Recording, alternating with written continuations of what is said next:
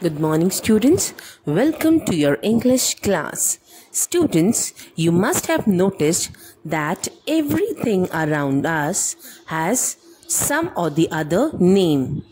Your father, mother, you yourself, your dog, your street, hospital, park, everyone has a name. So, today we are going to learn about nouns. All naming words are noun. Nouns are naming words. So students, have you understood what are nouns? They are naming words. So students, as I have explained you that everything has a name. So let us read all together.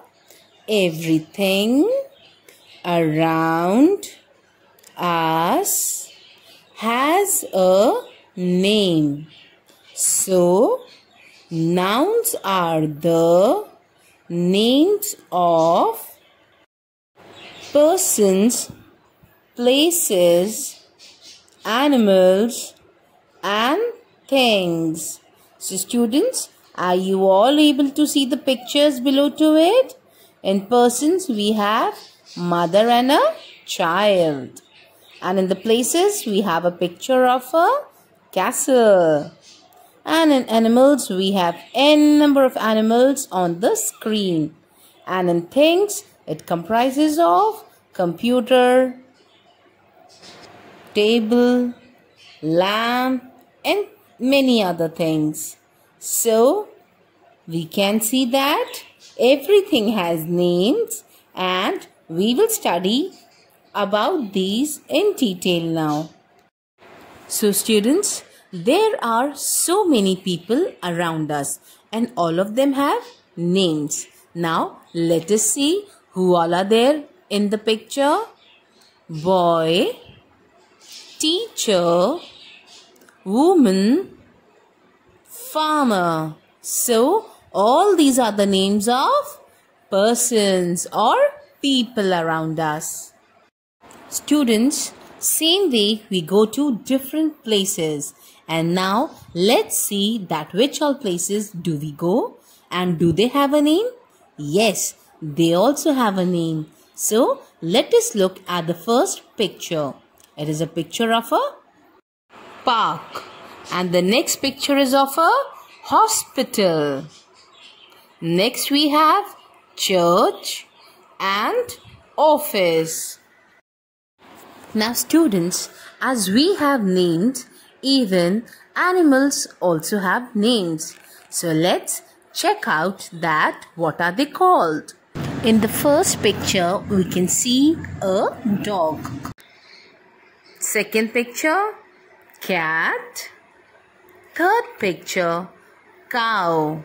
And fourth picture is of a tiger. So students, did you notice that animals also have names? And again I would like to tell you that all these naming words are noun. What are they? Noun. I hope it is getting clear to you all as we are moving further. Students, now as you can see on the screen that different things are there. And yes, things also have names. Now let's see. In the first picture, we can see a ball. And does it has a name? Yes, this thing is called as ball. And the next thing is known as pencil. And in the next picture, we can see a chair. And the last picture is of a hat. So, did you notice that all these things have different names too? Let us name these pictures. First picture is of a lion. Second picture is of a chef.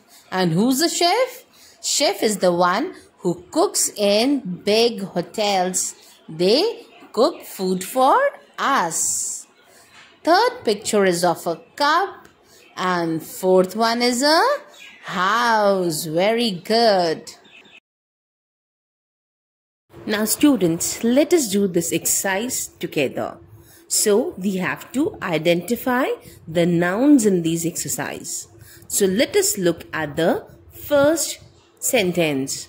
The cow lives in a shed. Now here cow is a name of an animal, so it is a noun.